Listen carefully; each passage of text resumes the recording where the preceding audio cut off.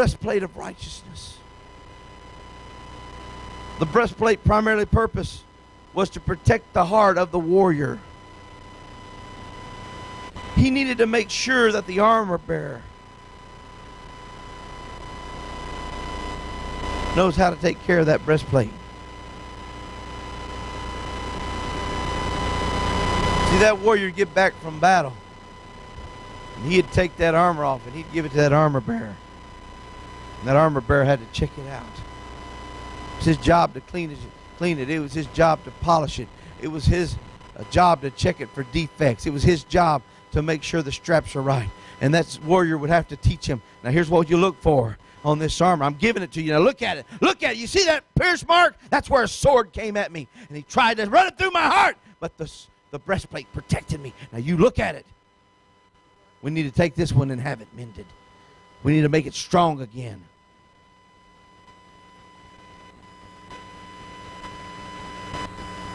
That breastplate protects the heart. We've got to teach them to put on the breastplate. We need to let them know that righteousness is the way you protect yourself. Right living. I said right living.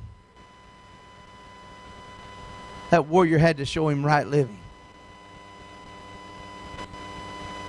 If I'm going to keep my heart right at all times before the Lord, if I'm going to give him a breastplate of righteousness to wear his armor, then he's got to see righteousness in his Father.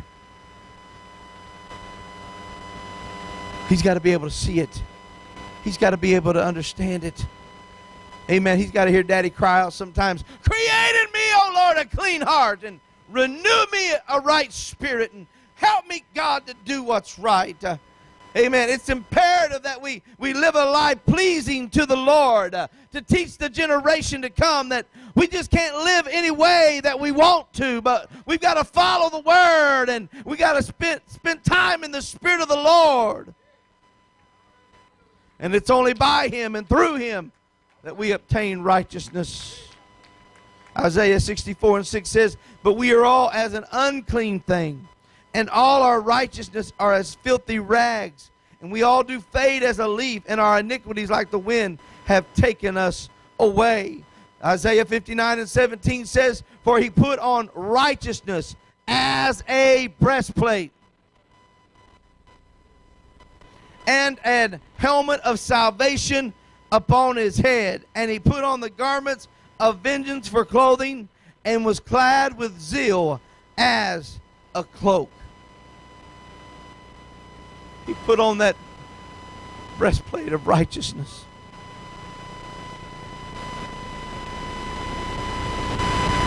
As a man thinketh in his heart, as a man thinketh in his heart. I'm going to say it again. As a man thinketh in his heart, so is he. Your attitude shines through. Your heart is exposed through your attitude.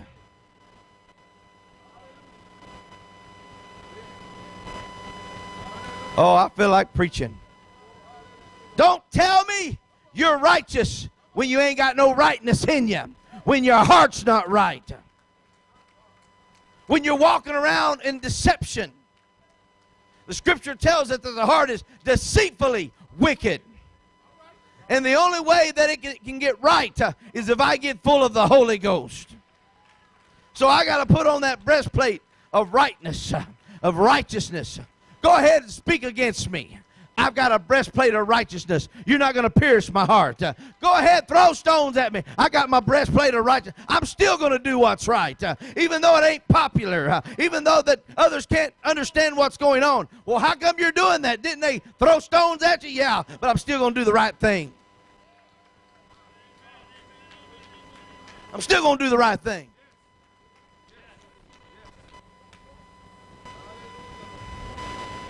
It's the only way I know. I watched a man get taken advantage of. I watched a man, amen, who wasn't a preacher. People talk about him, say bad things about him, gossip about him. But he never did the wrong thing. I've always watched him do the right thing. And if he even thought he was doing the wrong thing, he'd go to prayer. I've watched a preacher make a fool of himself.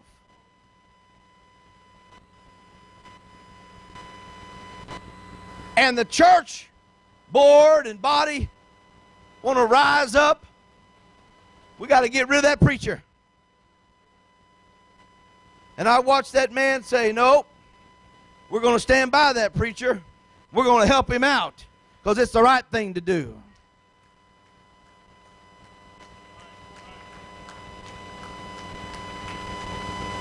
Come on now. Because it's easy to do the right thing when it doesn't cost you anything. It's easy to do the right thing when everybody agrees with you. But what about doing the right thing when people that you love don't agree with you? Why are you changing your dress like that? Why don't you go do this anymore? Why don't you go do that anymore? Why aren't you all guzzied up anymore? Because I've been changed. I'm trying to get right. Talk about me all you want.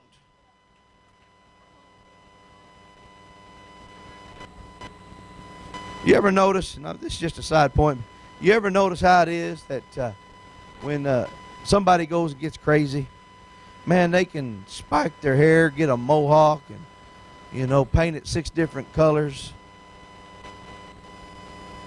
do all kinds of craziness, and people just kind of look. That's just my crazy cousin. But you let God get a hold of somebody's life and clean that individual up and get them walking right. And it's like, nobody understands. What happened to you? Well, I'm trying to live for the Lord. Really? But why? We're wanting to go to Hank's place. Well, I don't want to go to Hank's place anymore. I don't want to go to that honky-tonk anymore.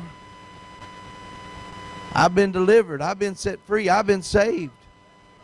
I don't dress like I used to dress. Why don't you wear those tight-fitting clothes anymore, girl? Because I don't want the whole world to see my exposed self. And I got the Holy Ghost inside me, and He wants me to be holy, so I'm trying to dress more modestly. I'm trying to be more like Jesus. Amen. Shod with the preparation of the gospel of peace. You see, the preparation of the gospel of peace signifies a prepared and resolved frame of heart to adhere to the gospel and abide by it.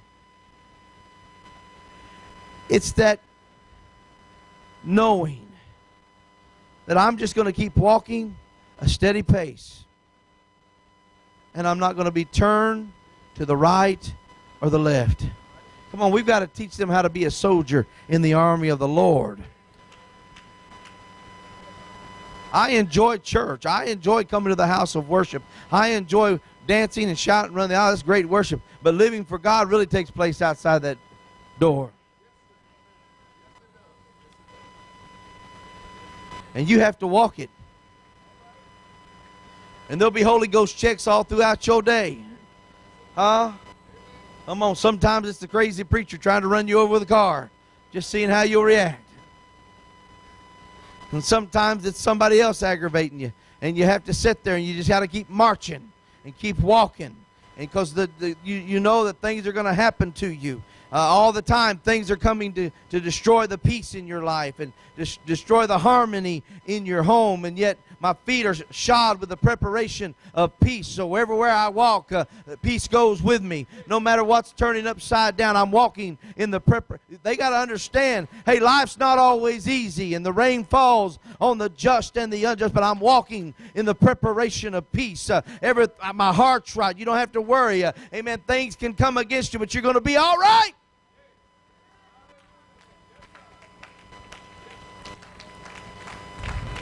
That gospel of peace brings all sorts of peace. Peace with God, peace within ourselves, peace with one another.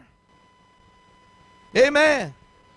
Come on, when you're not living for God, it's a nightmarish kind of thing.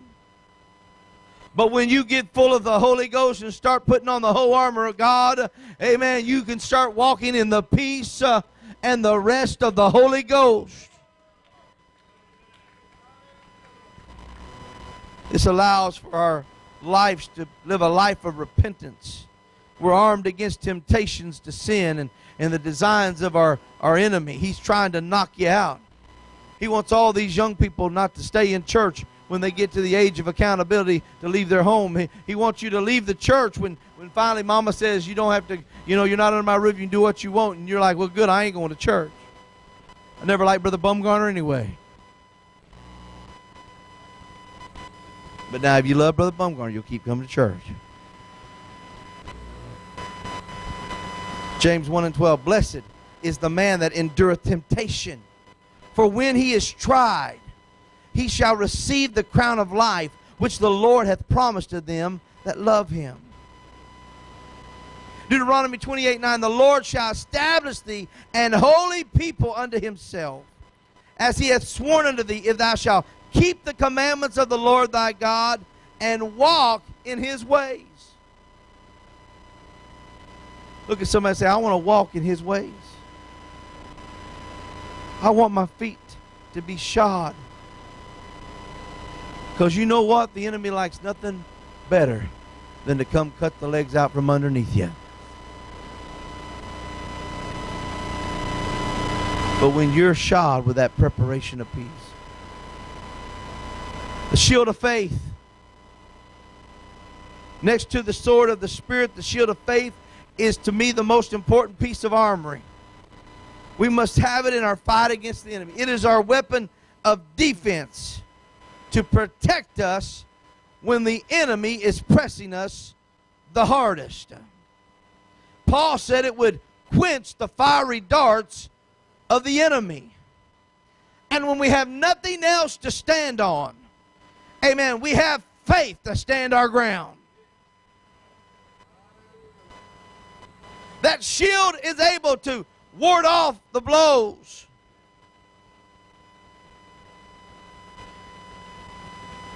We've got to teach the generation to come that faith is the substance of things hoped for, the evidence of things not seen. And that only by faith will we make it through the darkest hours of our life. Amen. I don't care how young you are. There's going to be some dark hours in your life. Some of you may have already been going through some dark hours. But know this, if you got a shield of faith,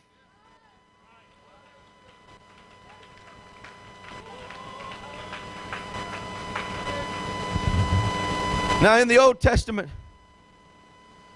it was like this. That shield was made out of a cowhide or animal hide. If you've ever had to deal with any type of leather product, you know after a while you have to oil it or it dries out, becomes brittle, loses its strength.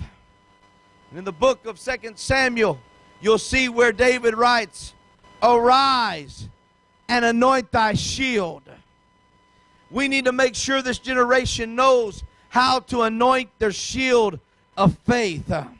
Because without prayer in their life, they'll never understand how to anoint that shield of faith. Come on, that's what prayer is all about. Putting a fresh coat of anointing on my shield of faith. I don't want the fiery darts of the enemy getting through it because I haven't anointed it, because I haven't applied to it what needs to be applied. We've got to teach the generation that is coming how to anoint their shield.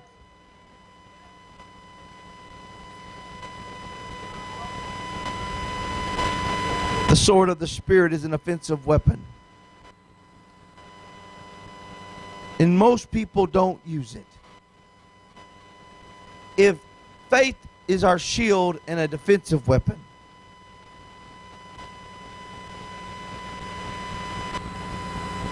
if that's our defensive weapon, then that sword of the Spirit is our offensive weapon.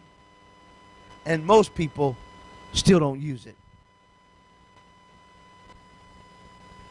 Brother Scoggins was preaching. He was saying at the end of the message, this is a year of restoration. And he said the one thing that we want to have restored around here is restoration of the Word of God. And they're lucky because Brother Bear, who is 79 years strong, has decided to retire there with his daughter. So on Sundays, they get to hear a lot of Word. Amen. He still quotes about 130 scriptures per message from the Word of God. But the Word is powerful and quick and sharper than any two-edged sword, piercing even to the dividing asunder of soul and spirit and of the joints and marrow, and is a discerner of the thoughts and intents of the heart. That's why preaching is for the believer to be saved. The preacher comes in with the Word of God. Amen. And the preacher can come in here with a word, a message, and all of a sudden things we're battling in our minds, our spirit, he begins to cut through them to the core of us, and we find a place of repentance. That's the power of the Word of God.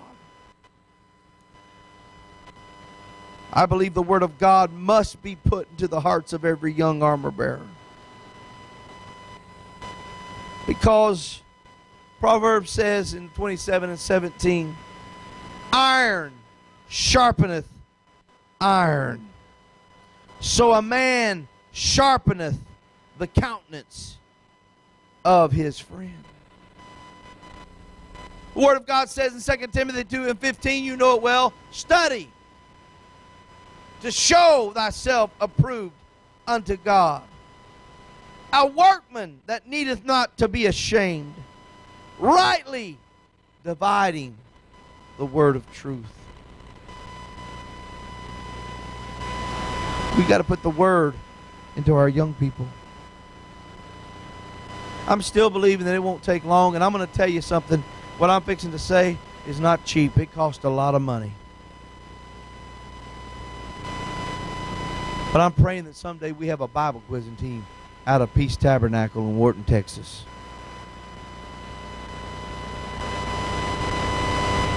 But those trips cost money. Those buzzers cost money. You're going to have to come up here and practice 2 and 3 nights a week with those kids and get that Word of God into them. But do you know this? That there is like a 95% retention rate of young people that participate in Bible quizzing. 95%. You want your child to be in the church when he gets older? Put the Word of God in him. Teach him how to use it. Even Jesus, I was preaching this morning when he was being tempted of Satan. What did he say? It is written.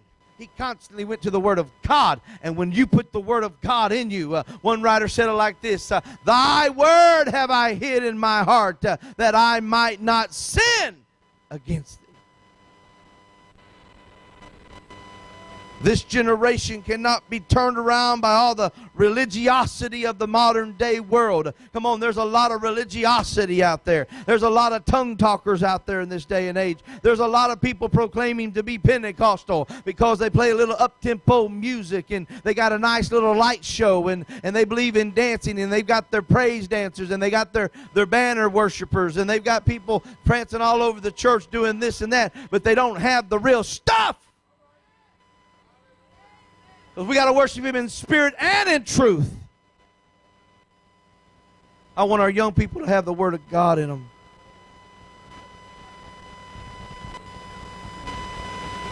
I want my children to know the Word of God.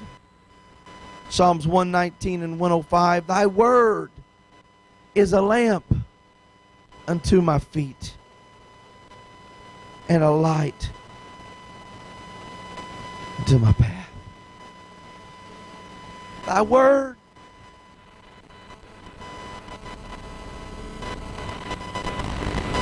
I'm never without a Bible. One thing I love about modern day electronics, gadgets, is that you can get a Bible app and put on your phone. I love that. Now, I've got some very nice Bibles. I've got a nice Thompson Chain Study Bible. I've got a nice just a leather-bound lambskin that Brother McLean. Oh, I love them. They're beautiful Bibles. If you look at it in that way, and I do. But I'm thankful when I'm walking down the street. Somebody the other day was like, well, the Bible says so-and-so. And I'm like, where? No, I don't say that. It says this. How'd you do that? I got it on my phone. I want that Word of God with me. Now, I was one that used to carry my Bible to work with me. Set it there at my desk. One guy asked me one time, well, what's that for? I said, that's for me to keep killing you.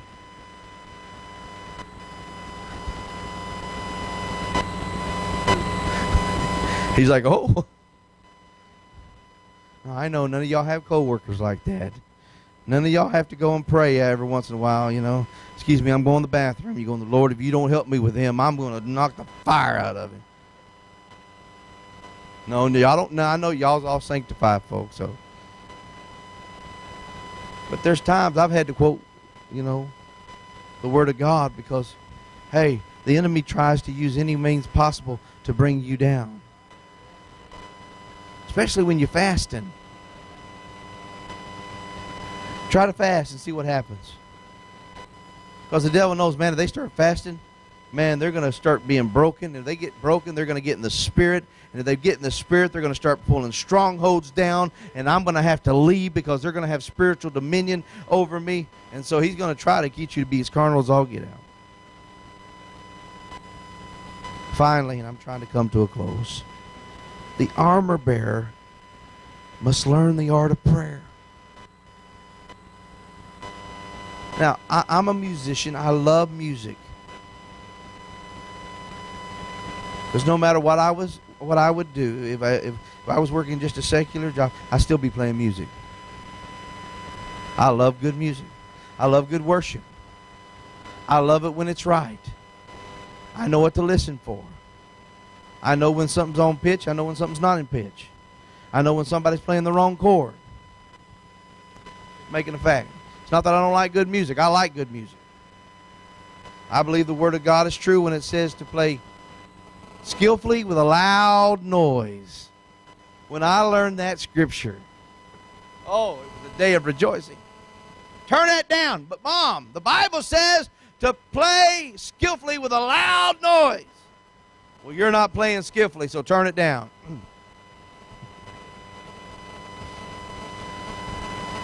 And music's good.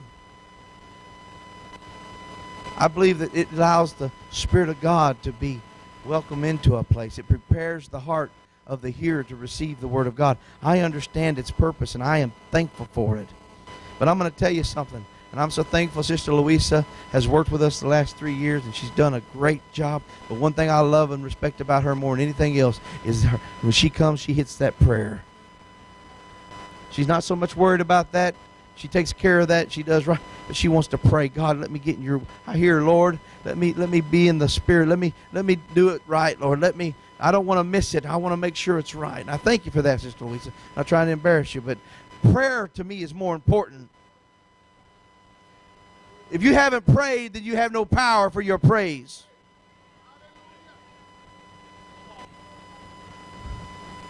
You can put something in the plug, but the breaker flips somewhere else, and you ain't got no power.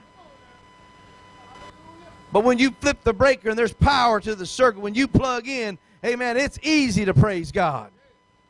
You're not having to repent.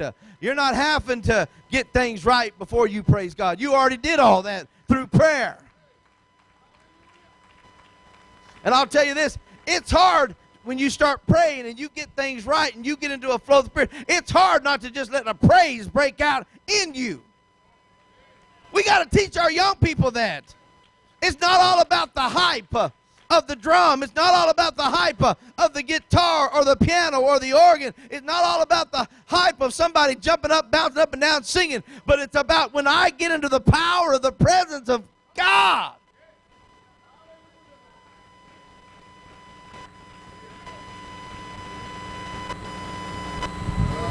I'm not trying to pat Brother Bumgarner on the back. Please don't think that. But being on the men's ministry team for the district, I had to help lead services and stuff. And I had to introduce Brother Blackburn before he preached. And as I was headed up there, the Holy Ghost just hit me with, "To God be the glory." And the man handed me the mic, and I just started singing it. I didn't need no music. I mean, the organ player, he was good when he caught me. And he started playing. We just started singing, "To God be the," and the men just began to rise up in that place. And they just began to worship the Lord. And it wasn't hyped up. But you know what? I had a man come up to me and said, "Brother," in fact, it was Brother Mike Williams' dad. He come up to me and said, "Brother Bumgarner, thank you for getting up there and leading us in that song of worship." He said, "When you started singing it, you could just feel a sweet presence of the Lord just settle in that room." We live in a day and age where they want it all hype. But you know what? If I can just get His presence to come and settle in. But before I ever got up there and started singing "To God be the glory," I was over in the corner saying, "God, I want you to get me right. God, I want you to have your way in this service this morning. Lord, if I've done anything to offend you, would you forgive me, Lord? I want an apostolic move in this place." You see, church, we got to teach the young generation how to pray. You know what I covet in Peace Tabernacle? And I love everybody that does. I love prayer warriors. I love people that set aside time every day and pray. I love people that say, "Brother Bumgarner, you don't have to worry. I got your back. I've been praying. I've been tearing down the strongholds." Come on, we've got to teach this generation how to pray.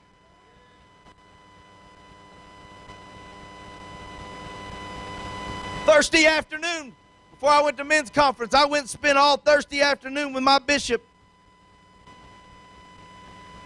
Bishop McLean, you need to pray for him. His mind's coming, kind of going. But he's still sharp in the things of the Spirit.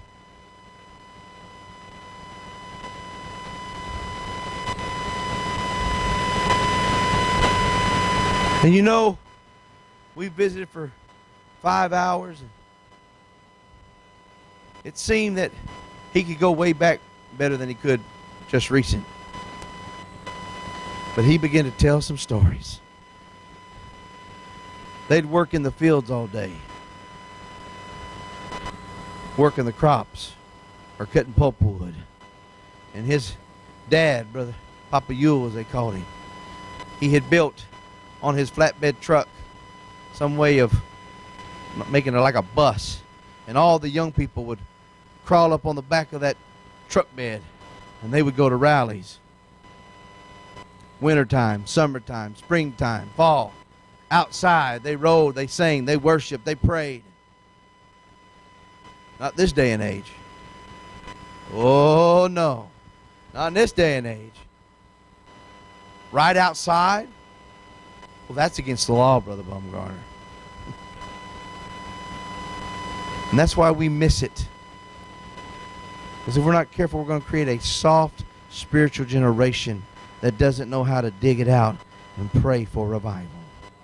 Every great apostolic revival happened through prayer meetings. Believe me, I know my Pentecostal history, and I can prove it beyond a shadow. Not one time do I see it happening from somebody getting up and playing a guitar or putting on a light show. But when God's people begin to pray, Topeka, Kansas, they were praying. Houston, Texas, come on, right over the Rice area, around Rice University, they were praying, they were seeking God, and God began to give revival. Alvin, Texas, they were having a prayer meeting in an orchard, and God gave revival. Azusa Street, it was about praying. They had an apostolic revival. Amen. C.P. Kilgore talks about starting churches, having brush arbors and people coming, but he had to pray 2 and 3 weeks at a time before anybody come. And back then, you know, they wasn't working and having revival. They were there trusting in God. Sometimes they fasted because they didn't have anything to eat. But they prayed and prayed and prayed. And if we're going to have an apostolic revival tomorrow, we've got to teach our young people. We got to teach our children. We got to pray. We got to pray. There's nothing more powerful than prayer. If you want to stay saved, pray. If you want to stay tuned in, pray. Talk to the Lord. Know Him. Let Him know you. 1 Thessalonians 5:17, pray without ceasing. In everything give thanks, for this is the will of God in Christ Jesus concerning you. 1 Timothy 2:8, I will therefore that men pray everywhere, lifting up holy hands without wrath and doubting. James 5:16, confess your faults one to another and pray one for another that ye might be healed. The effectual, fervent prayer of a righteous man availeth much.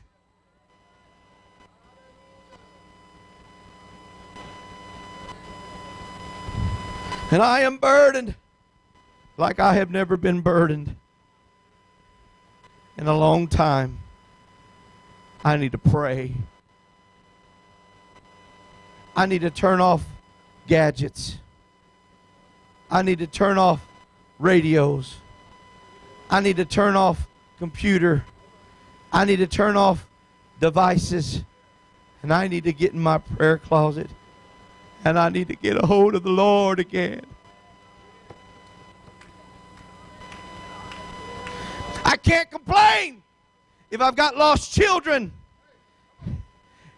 if I haven't been praying. I can't complain if I got a lost husband, if I haven't been fasting and praying.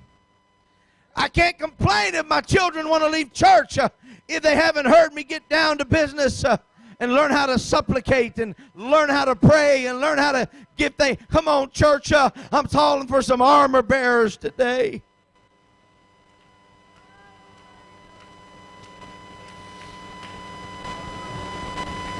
I want to see our young people latch on to saints of God and saints of God. I don't want you to say, well, this is how we used to do it.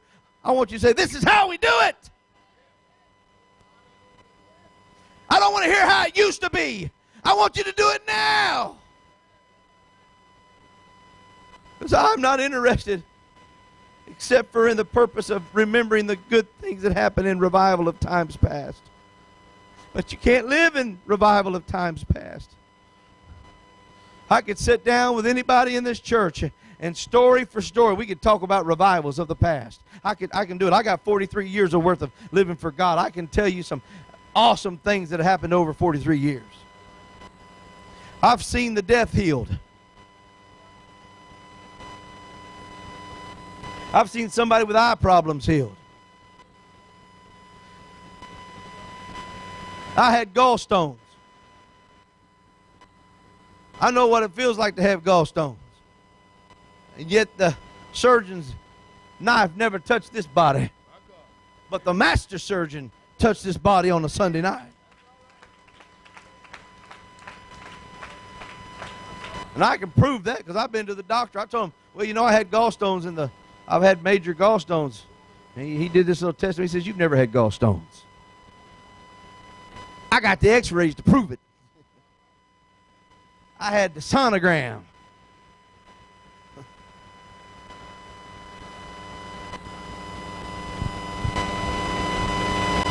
And yet, I don't want to live in yesterday's miracle. Lord, I'm seeking you for a miracle right now.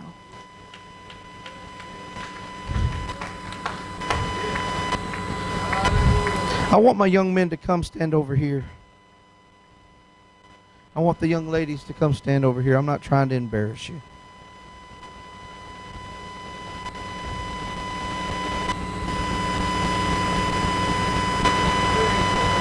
Come on, Isaiah. Come on, Elijah.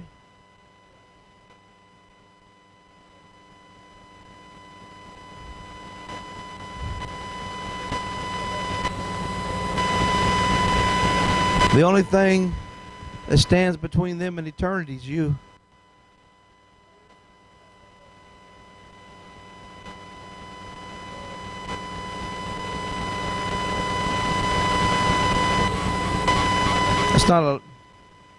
It's not something I take lightly. I've been accused of being a hard preacher. But if I get to be a hard preacher sometimes because the burden of their souls start resting upon me and I feel the weight of it and I want to push against it. Because I love them. I love them with everything that's in me. I wake up in the middle of the night thinking about them. I go to sleep at night thinking about them. I wake up thinking about you. I worry about you when you're in school. I'm worried about what kind of fellas are talking to my girls.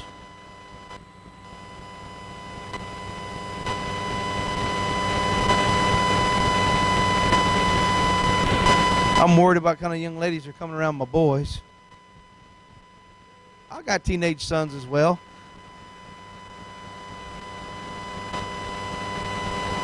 And this world's pushing an agenda. I was reading something today on MSN.com where the lesbian and gay agenda is to wipe out Christianity. They want to totally destroy Christianity. And yet, I'm wondering, do I have some men that say, Pastor, you ain't got to worry about these young men. I'll get them and I'll pray with them.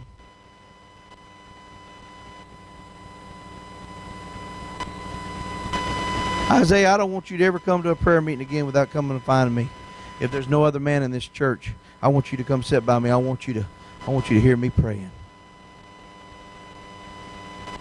You all right?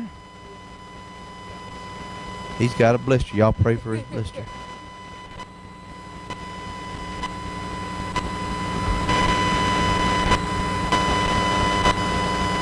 I want him to know we love him. Here, I'll let you go back over there because I don't want you to hurt yourself. But I want some men in this church to get a hold of these young men and say, hey, we love you. We're going to teach you how to pray. We're going to walk beside you. We're going to encourage you to live for God.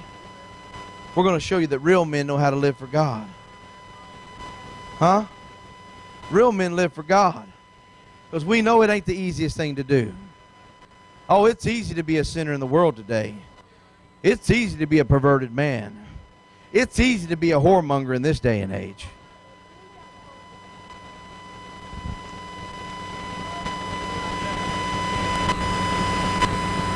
But to stand up and say, no, I ain't going there, I'm not doing that, I'm not partaking of that. Mom, Brother Rodriguez was riding me and Brother David yesterday, and he was telling us some stories, things that happened to him. Make your hair curl. Look at mine. Because when he'd have to work away, the enemy was always trying to come at him.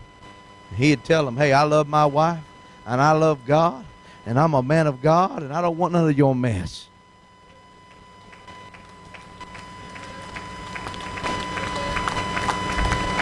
And I want you to know that if they, it's out there, but it's our job. Can I get some men to come up here tonight?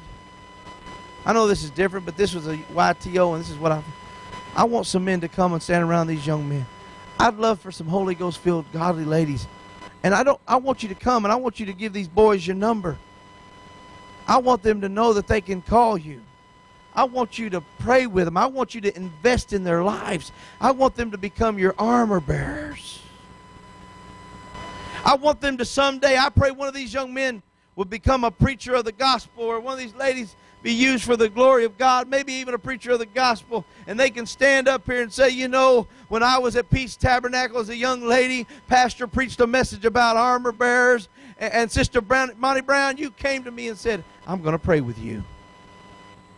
Ladies, I'd like for you to come be with these young ladies. I want them to know, hey, I'm with you. Now, we have an abundance of boys. We've got 4 young ladies here tonight. But we have more ladies in this church than we do men. We're working on that.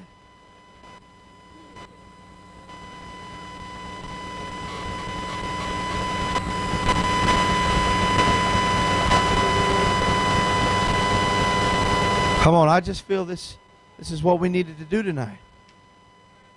In fact, because we got so many, I want all the young ladies to get in the middle of all the ladies. And I want the ladies to make a circle. I'm excited tonight. I'm going to share something tonight that was birthed in me many, many years ago. I'm going to do my best to establish it here for Peace Tabernacle. I want our young men and our young ladies to know I love you so much. I want you to grow up and become something, to achieve something. And first and most, I want you to do that in the Lord. The Word of God says in Ephesians 6 and 11, put on the whole armor of God, that ye may be able to stand against the wiles of the devil. I am going to share with you tonight something that I envision. I want to talk about armor bearers tonight. I want to raise up a generation of armor bearers. The beautiful thing is in our children is that tomorrow they're the youth choir, and then they're the adult choir. We've got to do a better job, church, of raising up the next generation. Lord, I ask you to touch these lips of clay tonight. Anoint them, Almighty God. Anoint every ear to hear. Bring understanding to our mind. Help us, mighty God, to grow closer to you. Lord, we want to see an apostolic outpouring in Wharton, Texas at Peace Tabernacle. And for that I give you the praise, the glory, and the honor. Can the church say amen? God bless you. I'm very thankful tonight for what the Lord is doing. And I know that our generation now, youth, have so much to give, but they need to be encouraged. They need to be told how important they are. They need to be given an example. I'm not preaching to them right now. I'm preaching to the moms and the dads. You're an example. I said it this morning to them. What you do is what they'll do. What you allow is what they'll allow to a greater degree. What one generation does in moderation, the next generation does in excess. And so we need to understand that we're not just called to receive the gift of the Holy Ghost and to reach the lost outside the church, but you're to reach into your home. My wife did such an eloquent and wonderful job on Mother's Day sharing a mother's legacy. But I believe that we need to raise up some armor bearers. An armor bearer was someone who was attached to a king or a mighty warrior. And it was from that individual they would learn the art of war. They were taught from the very beginning how to serve their king. See, we need to make sure the next generation understands what it is to serve. We're living in a day and age where we get it all twisted. Jesus said, the chief among you will be servant of all. And yet sometimes we get an attitude that, you know, I'm here to be served.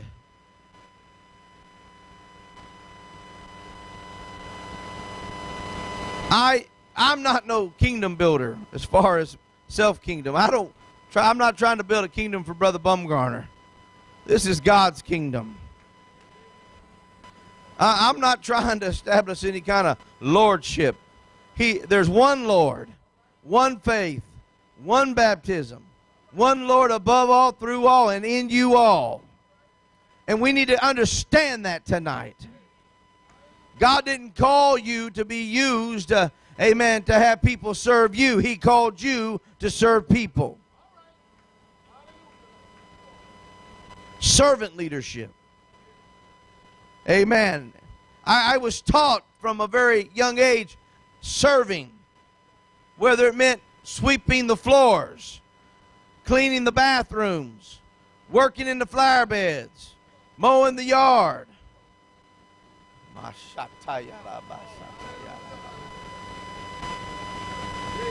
One of the things Brother Scoggins preached about was one of the first abominations was a proud look, a prideful spirit, an arrogant spirit.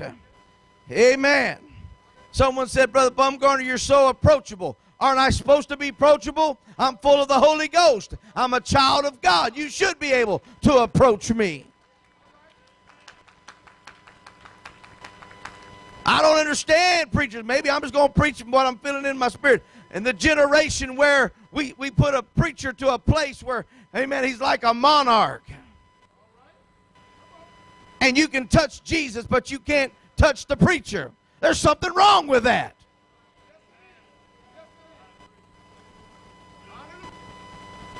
If I can't get beside you in sweat and toil, you need to get another man. Amen. Pride says, well, you know, people should just do stuff for you all the time. I don't expect that.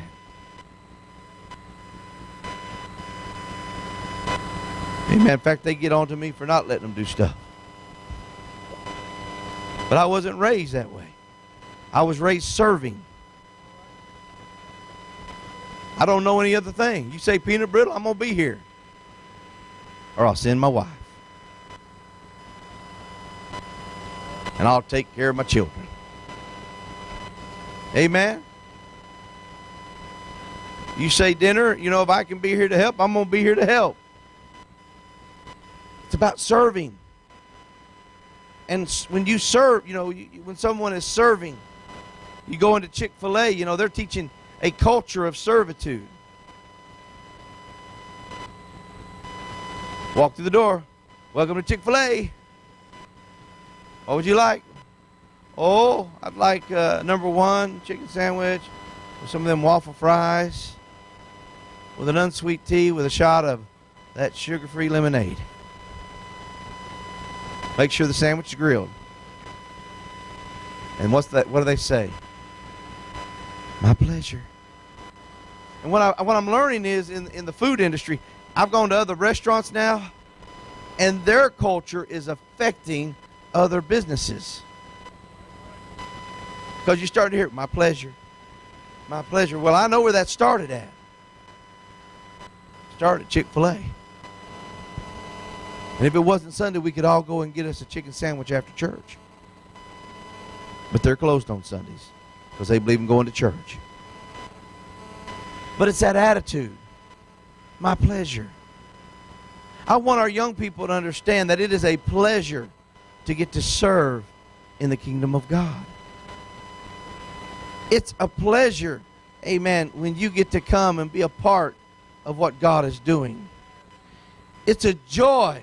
Brother Salome, it was a joy getting to stay here till 1 o'clock in the morning with you. Amen. I was tired as all get out.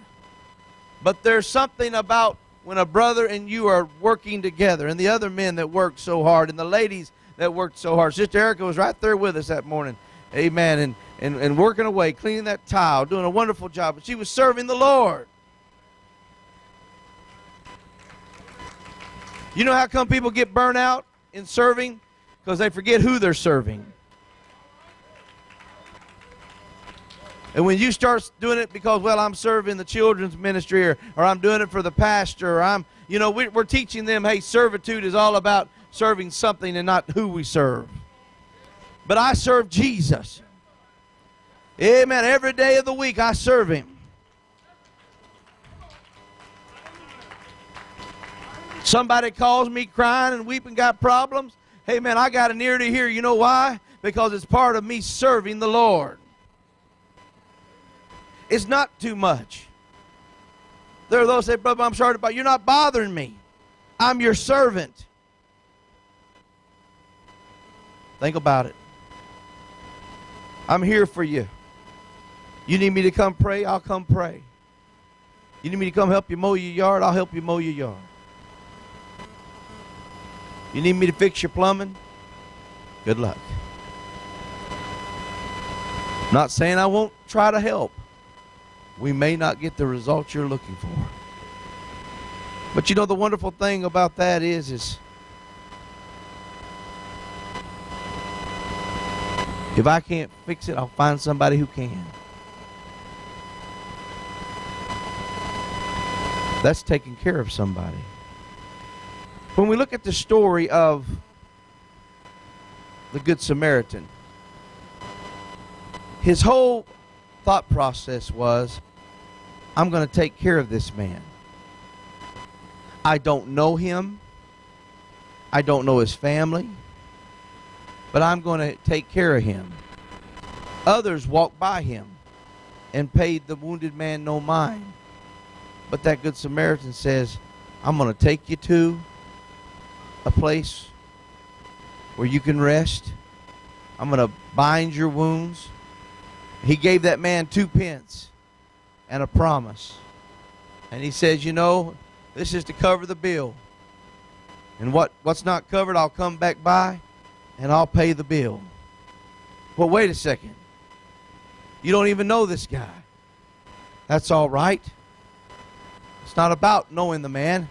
It's about doing what's right. Serving my brother. Serving my sister. We need to teach our young people and our children about serving the King. An armor bearer was taught how to serve the king by the warrior he was assigned to. Amen. And being an armor bearer is not something that's wasn't a glorified position. It was a servant position. You carried the armor. You carried the spears. You polished the armor. You took the water when he said get water. This is all about serving. We say, I'll serve the Lord till I die. And then God says, okay, let's see. Pastor comes to you and says, hey, do you mind wiping down the wood in the hallway? Oh, Pastor, something flares up. And you wonder why our young people don't have a better attitude towards servanthood. Another fundraiser. Oh, here we go. Another fundraiser. Means I got to do something. I got to give something. I've got to get in there and help. I'm just going to preach a little bit tonight. And instead of complaining about it, why don't you just get in there and help? Get in there and serve. Because you're not only affecting you, you're affecting the generation behind you. They're watching you. They're hearing you, mamas and daddies.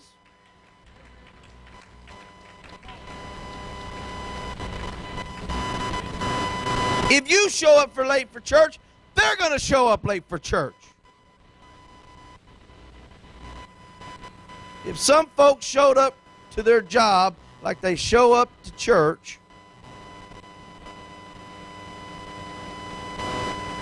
would you still have a job? Now, you know your bosses. Some of you are like, well, I would, because they love me.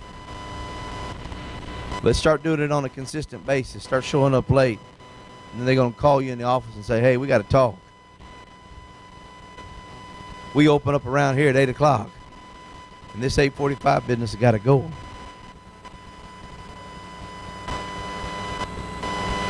Amen. I tell folks all the time, man, I'm thankful I'm not your boss. So 7 o'clock means 7 o'clock. I was always raised like this. If you're on time, you're late. And if you're early, you're on time. Maybe it came from back when I was in high school band. You know, we had to show up at 7 o'clock or before for early morning band practice. And that band instructor wanted us in our seats with our instruments ready to go right at the top of the hour. And I learned something then, that it didn't just affect me, but it affected the one beside me. Think about it, church. I know I'm building a little foundation here tonight. We're going somewhere. But we really got to take it to heart. We are training up the next generation. And if we don't want a lazy, lackadaisical church of tomorrow, then we can't be a lazy, lackadaisical church of today.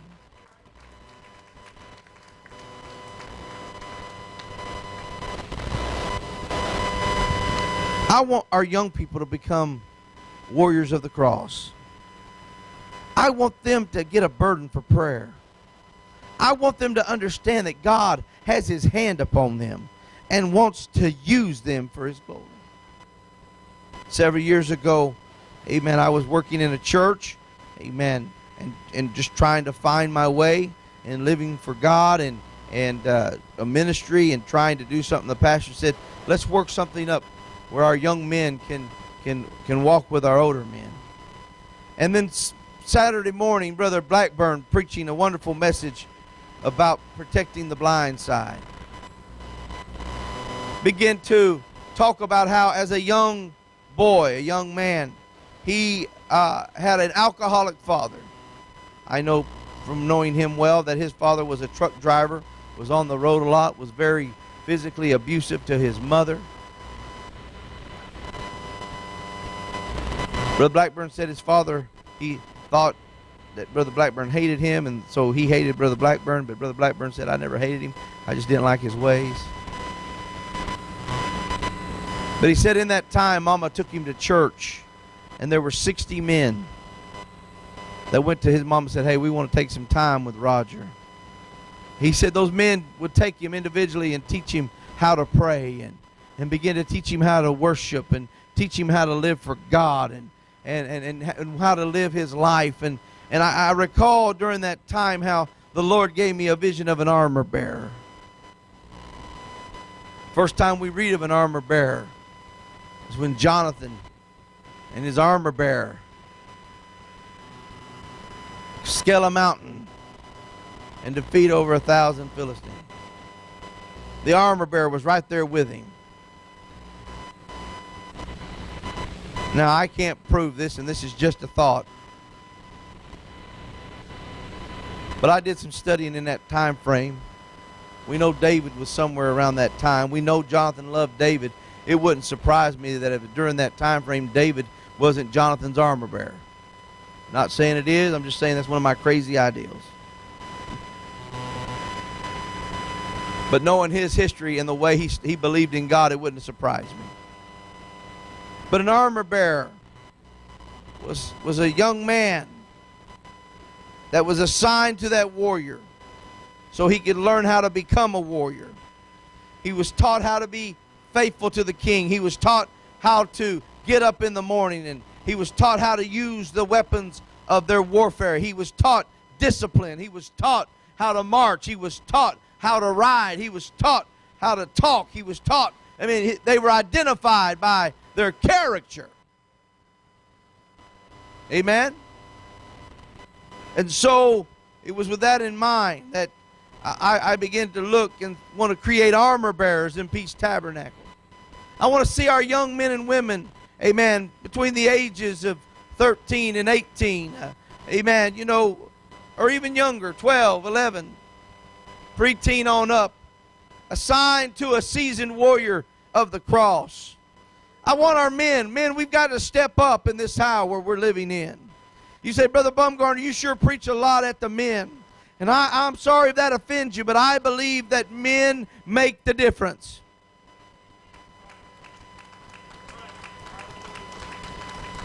I believe that ladies love Holy Ghost-filled men that take the lead. I just feel that in my bones. That when a man steps up and begins to pray, it allows her to pray. You know what I notice when these men begin to worship and shout? Man, you ladies like, oh, we don't have to lead the way. Let me shout with them. Come on, it's a lot easier for them to shout with us, men, than for them to try to get us to shout.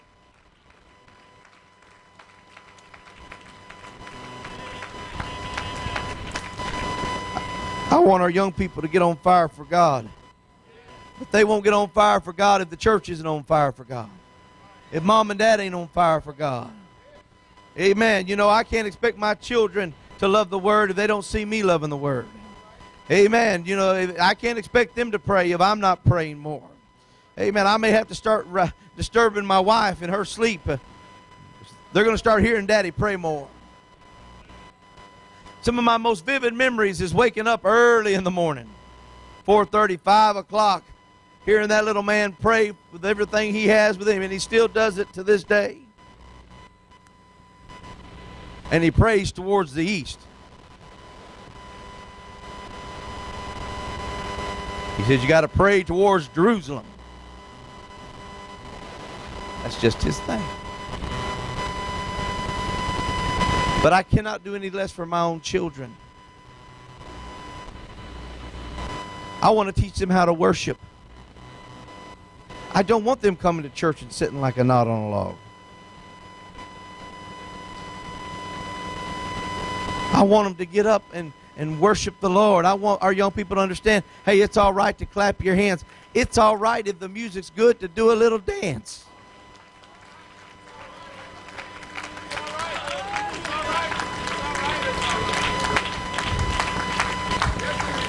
Amen. It's all right to be joyful. It is. It's all right. But we got to teach them. See, this is YTO. You're supposed to be preaching to our young people. I am. I want them to hear. Watch your mama. Watch your grandma. Watch them pray. Listen to them pray. Learn how to pray like they prayed. You say, when they tell me, Brother Bumgarner, they don't pray, then shame on us.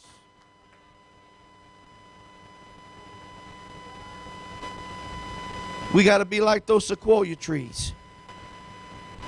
Brother Teeman, we got to be able to put out those feelers, those branches, those roots. We got to wrap them around our young people because the storms of life are going to come at them, and we've got to be able to hold them up. We got to keep them going. We got to teach them to put on the whole armor of God. We want them, when they reach the age of maturity, to be equipped to fight the enemy on any front. Now, I'm as guilty as anybody, and believe me, if I'm preaching to you, I'm preaching to me. That I can get so self-contained in my own relationship that I just keep it to myself. I catch myself sometimes just, you know, praying, and I get in that quiet mode of prayer, you know. I call it stealth mode. You're praying and you're there, but nobody sees you. But I want my children to hear me pray. And it's not how loud you pray. You don't have to be a yeller. We know from the Pharisees and the publicans, it's not how loud you pray. It's how sincerely you pray.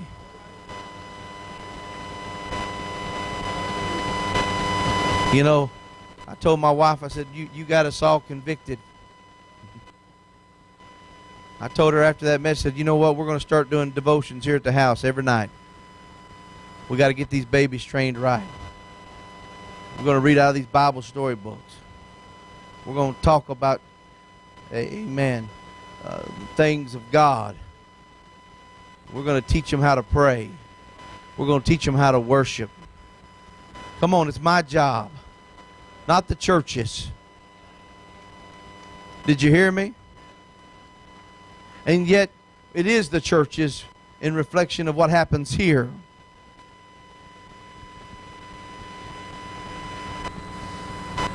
Because we can't tell them get up and shout if we don't get up and shout. We can't expect them to learn what it is to feel the power of God move on us, on them, if it never moves on us. Now, I know I'm just digging. I'm plowing tonight, and I'm okay with that. Ephesians 6:11, put on the whole armor of God, that ye may be able to stand against the wiles of the devil. For we wrestle not against flesh and blood, but against principalities, against powers, against the rulers of darkness of this world, against spiritual wickedness in high places.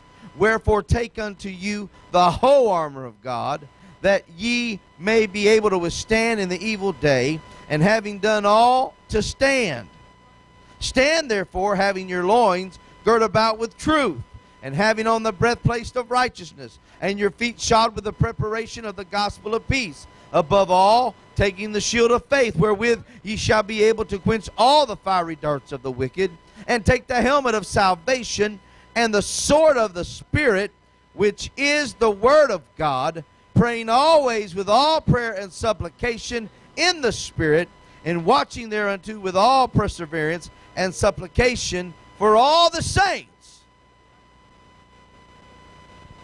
And we're living in a dark hour. We're living in a day and age that you're going to need to have on the whole armor of God. If you're going to make it, you need to have the whole armor of God on.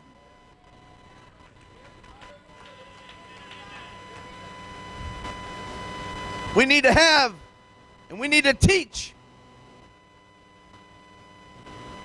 about their loins being girded about with truth.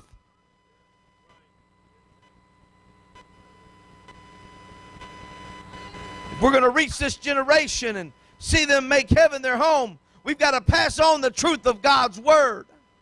They've got to know who Jesus is, that there's only one God, and his name is Jesus. Beware, Colossians 2:8, lest any man spoil you through philosophy and vain deceit, after the tradition of men, and after the rudiments of the world, and not after Christ. For in him dwelleth all the fullness of the Godhead bodily. They need to understand there's only one Lord, and one faith, and one baptism, and that's in Jesus' name. That there is no Trinity. There is no triune Godhead. There's only one Lord, one faith, and one baptism, and one Lord above all, through all, and in you all. I keep going back to that scripture tonight for some reason, but there's only one God, and his name is Jesus. They need to know the oneness of God. I'm believing God's going to let some men latch on to some young men and teach them the oneness of God. They need to understand baptism in Jesus' name. How many have been baptized in Jesus' name? How many of our young people have been baptized in Jesus' name? Don't you know you need to be baptized in Jesus' name? Unless you are baptized in Jesus' name, amen, your sins are not covered under the blood.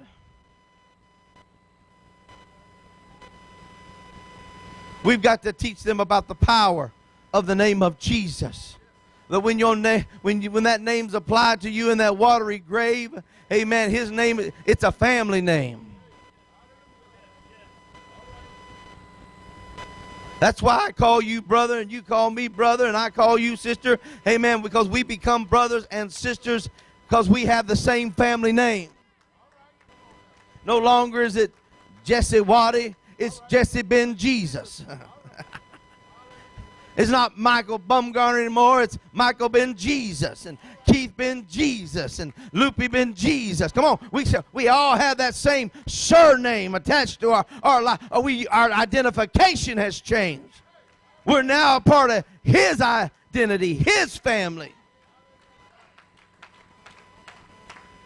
And let me just throw this kicker, and I'm as guilty as anybody. Amen. You know, we like to say, well, you know, that's just the old Bumgarner coming at me. Well, old Bumgarner needs to get on down the road, because you're no longer Bumgarner, you're Jesus. Because his name was applied. And the old man got put down in the watery grave, and the new man came up, and the old man died, but the new man's got a new name.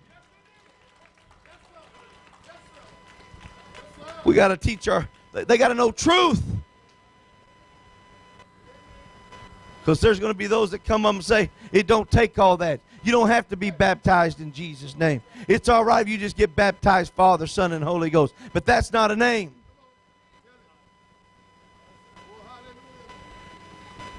If you think that's a name, I'll write you $1 million check and just put Father, Son, and Spirit on it.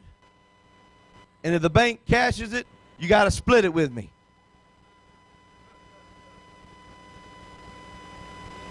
And we'll both run for Mexico. But you know as well as I do, they'll look at that and laugh. And they'll say, there's no name. Where's the name? Well, Father's the name. Father's not a name, it's a title. What about Son? Well, that ain't a name, that's a title. Well, I got a Spirit, so I put Spirit on there. But Spirit's not your name, so I'm sorry, this check's no good. You're going to have to put your name on it. And let me tell you something, the Bible lets us know that if you don't have the Spirit of the Lord in you, you're none of His. If you don't have His name, you're none of His. That's why we got to be baptized in Jesus' name. We got to reach our young people with the truth. We've got to let them know you must receive the Holy Ghost. Hallelujah. We have to let them know, unless you receive the Holy Ghost, you're lost. But you got to be born again of water and of Spirit. That's the Word of God. That's what Jesus told Nicodemus. Unless you're born of water and of Spirit, you cannot enter into the kingdom of God. I want to be able to go. But we've got to make sure the next generation knows. They need to know that I'm going to serve the Lord.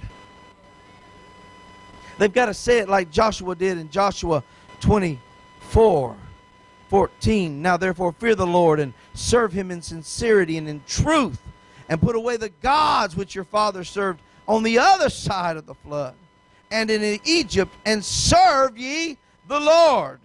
And if it seem evil unto you to serve the Lord, choose you this day whom ye will serve, whether the gods which your fathers served that were on the other side of the flood, or the gods of the Amorites in whose land ye dwell. But as for me and my house,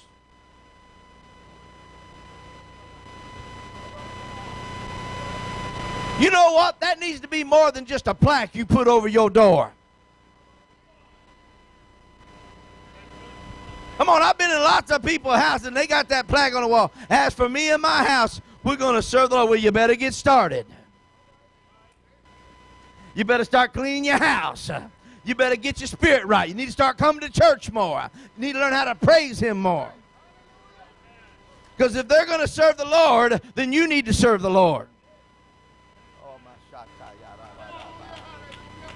Come on, if we want our young people to serve the Lord, then we need to serve the Lord. If we want to empower the next generation, then we got to be full of the power. Come on, talk is cheap. Actions speak louder than words.